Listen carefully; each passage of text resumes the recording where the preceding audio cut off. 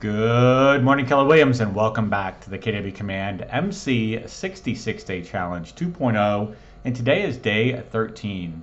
So we're back at it inside of our Recruits Applet Recruiting Pipeline tab, and today we're going to talk about adding a recruit to a stage and phase inside of our pipeline.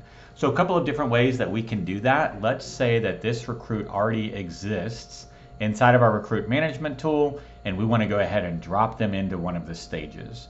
So we can come into recruit management, and we're going to find that particular recruit. So let's say it's Peggy Hill here. All right, so we'll pull up Peggy, and we want to drop her into a custom stage and phase.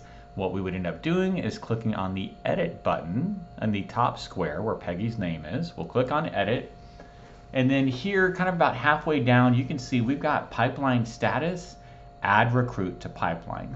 So let's say Peggy was already in our recruit management tool, but all of a sudden one of our ALC members referred Peggy, said, hey, I just closed a deal with Peggy. I think she'd be a great agent.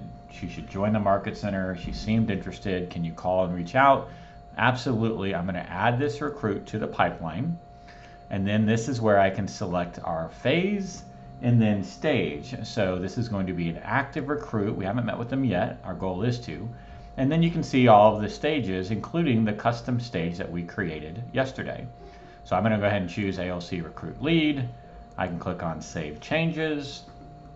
And when I do, and I come back to our pipeline view here, we will find out that inside our custom ALC Recruit Lead stage, we've now got Peggy Hill showing up. So this is Peggy's actual recruit card. You can see there's a lot of things that we can do inside this recruit card. We're going to show you how to do several of those tomorrow. But yesterday we created a custom stage checklist for our ALC Recruit Lead stage. In order to access that checklist, we can actually click on the box here in the bottom right hand corner.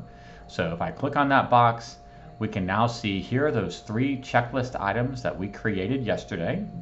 And I can come in and check off 1, 2, or all 3 of those checklist items.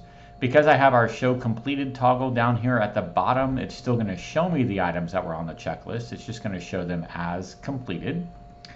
In addition, on our checklist items, let's say that, as the team leader, my job is to have correspondence with these individuals, but maybe it's not my job to do the social post. That's going to be maybe my DFI or agent services or whatever that might be. So I can click on Assign and then actually assign that responsibility to someone else on the team. So maybe it's good old Bellatrix's job to create the social posts, and Bellatrix doesn't have the best handwriting, so the thank you note, well, that's got to be sent out by old Birdie Big Bird, all right? And I'm going to actually call the recruit. So that would be me, and I would be the team leader. So here I am, demo team leader, right? So I can actually set due dates for these items as well. You can see that listed on the right hand side. We can click on the 3 dots and edit the actual items. And finally, if there's a specific item that needs to be done on the checklist for Peggy, I can always come in and add in an item. This would be our custom checklist item. I can add it. I can then hover over it and assign it to someone else on the team, and set a due date for that item as well.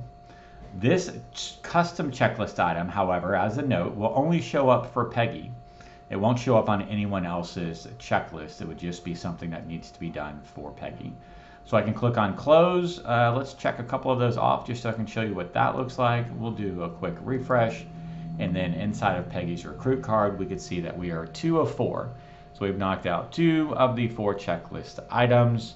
If we wanted to continue to work through all the rest of our recruits, sort of getting things done, checking off our checklist items, fantastic way to sort of stay on top of each of these recruits and make sure you're getting done what you need to get done when you need to get it done. Tomorrow, we're going to talk a little bit more about the recruit cards, how to assign a recruit card, how to move a recruit card. We'll talk a little bit about viewing the details and then even removing somebody from the pipeline. So stay tuned for that tomorrow. As always, it's fantastic talking to you, and I hope you're all having a wonderful day.